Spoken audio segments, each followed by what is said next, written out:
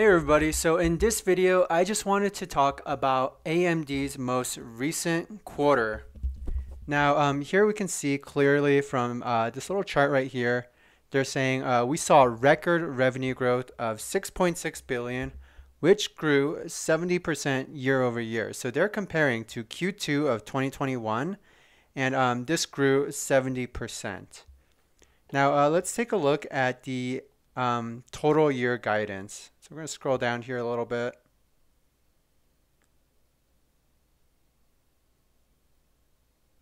So here we can see the full fiscal year of 2022. They're saying that revenue growth or revenue could be 26.3 billion plus or minus 300 million. So that is going to be a growth of 60% year over year. Now I kind of have a beef with this, and I'm going to explain why in this PowerPoint presentation for you all. So I'm going to go ahead, pull that up. Let's do a little slideshow here from the beginning. Let's see, and then from here, swap that out. So this is AMD revenue growth clarification. So there's a big problem here, and the problem is that AMD is providing us revenue highlights, but it's highly misleading.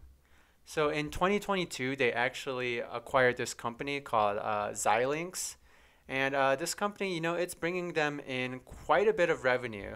So this revenue is showing up in Q1 of 2022. It also showed up this quarter. So it's going to show up for the rest of the entire year of 2022. So the problem is that in 2021, they didn't have Xilinx. So their 2021 revenues are much, much smaller because they don't have that Xilinx revenue.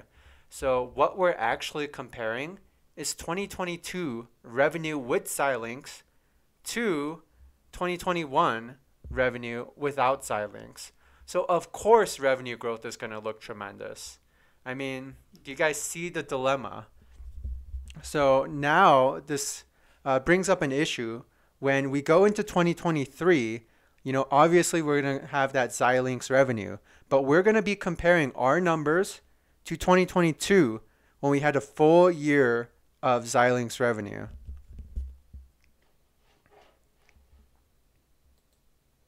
So let's just actually go over what Xilinx Q1 revenue was. So for Q1 of 2022, they reported $559 million in revenue. So that's pretty significant. If we're looking at their total revenue, it was $5,887 million. So obviously, 559 million, that's quite a bit. That's like 10% right there. Let's take a look at Xilinx Q2 revenue. So here, they kind of reformatted this section, and they're putting that net revenue from Xilinx under the embedded segmented revenue. So here we can see that they actually brought in 1.257 billion. And that's actually accounting for quite a bit of their total revenue, which we can see right here is 6,550,000,000. So yeah, that's clearly a big chunk of that. So here's that 2022 full year revenue guidance again. So what we're going to do is we're actually going to get this number right here. We're going to take away 300 million, so that's 26 billion. We're going to add 300 million, that's 26.6 billion. And then we're going to actually take out the Xilinx revenue, and we're kind of going to make some rough estimations. And we'll talk about that in the next slide here. So let's just make these assumptions, okay? Let's assume that the next 2 quarters for Xilinx is going to be about the same in revenue.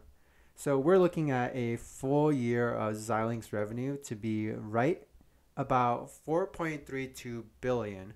So this is an estimation, and it's probably a really rough one. Now they told us that the low revenue is going to be 26 billion to 26 21.6 billion on the high side for the full year of 2022. So we take out the Xilinx revenue, and that's going to give us full year revenue of 21.68 billion to 22.28 billion. So 2021's full year revenue was 16.43 billion. Now, without the Xilinx revenue, it's about 32 to 35.6% revenue growth. So I just want you guys to know that, in that guidance, they were saying like, let's go back. They're saying 60% year over year, but that's very misleading. We're probably looking something closer to that 30% range, which I calculated right here. So now we actually have to do earnings per share recalculation for Q1 and Q2, because we have these items that are actually related to acquisitions. So as you can see here, we have this amortization of acquisition related intangibles. So this is showing up as an expense right here, an expense right here. But because, these are more one-off expenses, we can actually go ahead and we add them back in. So when we do add them back in, our income tax is going to be different. So right here, I'm assuming income tax rate of about 12.61%. So when I do add these back in, I get an operating income of 1,375,000,000. So with my tax, I'm going to get a 173.4 million in tax. So that's going to give me net income of 1.2 billion-ish. And when we actually divide by the diluted shares outstanding, that's going to give us diluted earnings per share of 85 cents. So we go ahead, we do the same exact thing for Q2. And I'm assuming the same taxation of 12.61%. So when I go through, I do all the math. That gives me diluted earnings per share of 81 cents. So here's what we're going to do. We're going to do earnings per share comparisons. So for 2021, Q1, we saw 45 cents, Q2, 58 cents, Q3, 75 cents, Q4, 79. Here in 2022, we have 85 cents for Q1, 81 cents for Q2. Now, if I'm going to calculate trailing 12 months, I'm going to get Q3, Q4, Q1, and Q2 right here. So 2021, Q3, Q4, 75 cents, 79 cents. 2022, Q1, Q2, 85 cents, 81 cents. Trailing 12 months, we're going to add all of these together. That's $3.20. Share price is $99.29. Price to earnings, that is 31. So, I'm not as familiar with AMD. I will completely admit this.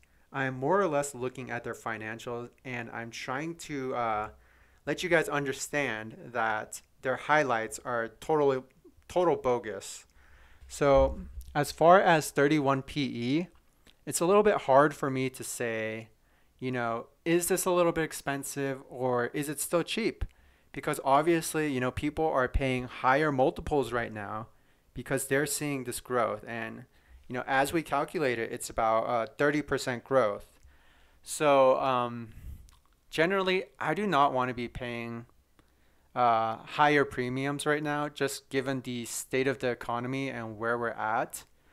So for me, I would want something like 25 PE. I would want this to be probably around like $75 to $80, and then maybe I would think, oh, okay, it's okay priced. But right now, personally, just given the macroeconomics, I'm not quite feeling this $99 share price. So that's essentially my take on AMD, just kind of some of the revenue metrics. I wanted to make sure that you guys understood what's actually going on here. So hope you enjoyed this video and have a good one.